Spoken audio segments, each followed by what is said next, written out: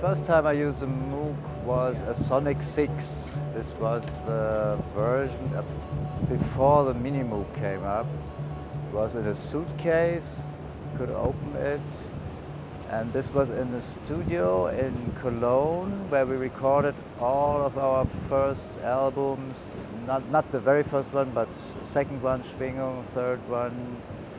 3 or 4 albums we recorded there. And we spent a lot of time in the studio, and I used it for the first time for the album starring Rosie. The engineer, the owner of the studio, he bought always new equipment, and so I tried a little bit with this one. But I used it only for some parts, and just I didn't know very much about it. And I really began to work with it 77, something like this. Yes, I used the Mini Moog from end of 77, 78. Basically, I used it for the album Correlations in 78. So I used it for many parts, for bass lines, for percussion parts. I love the sound. I love the facilities. Very easy and very simple to handle. It was just a sound. It was a very good sound. Basically because of the filter, the 3 oscillators, and yeah, that's what I like. A very fat sound. I mean, the synthesizer sounds were in the beginning only for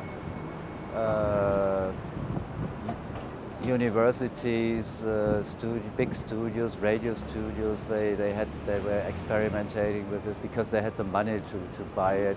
These were not machines to carry around. They were not treated as musical instruments. They were treated as technical installations in studios for research, and it only began in the 70s. I think it was quite a lot big Moogs, the Bob Moog's